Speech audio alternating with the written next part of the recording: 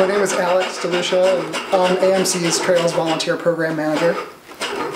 I started working with AMC Trails in 2001 and fell in love with trails and trail work and fell in love with chopping, and I just didn't want to leave.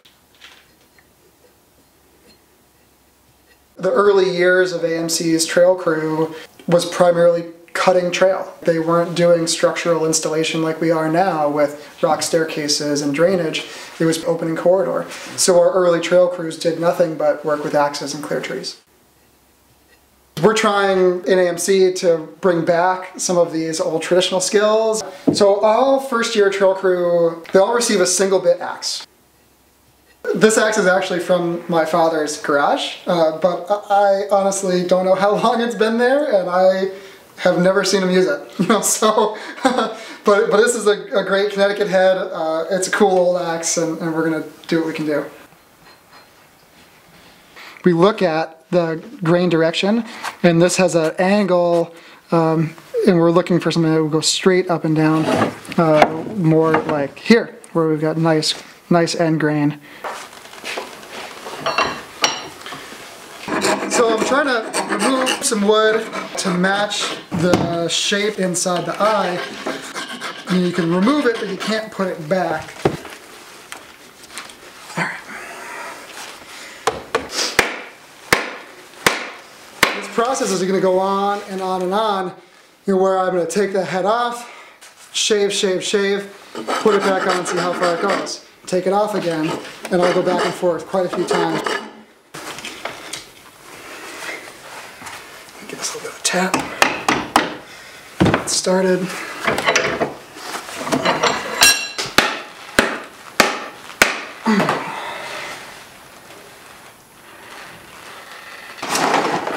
Find the wedges. After a few test swings, if the head's loose, I might be able to tighten that up more by driving that wedge in more. So we want to give ourselves stuff to work with. The very last step in our hanging process will be getting rid of that excess wedge. So we're hung, and we're going to start sharpening. That quote from Abraham Lincoln, if I had 4 hours to chop down a tree, I'd use the first 3 to sharpen my axe. This is probably the most time-consuming aspect of bringing an old axe back to life. We want there to be a smooth transition from cheek to very sharp blade. And we'll get this to the point where we could dry shave with the axe. Sharpening with files is the point in which most people get hurt. I've been wearing gloves throughout this whole process, which is very important.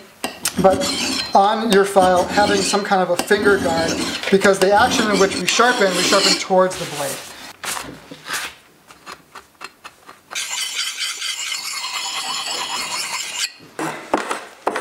I'm thinning down the handle to my liking, personal preference.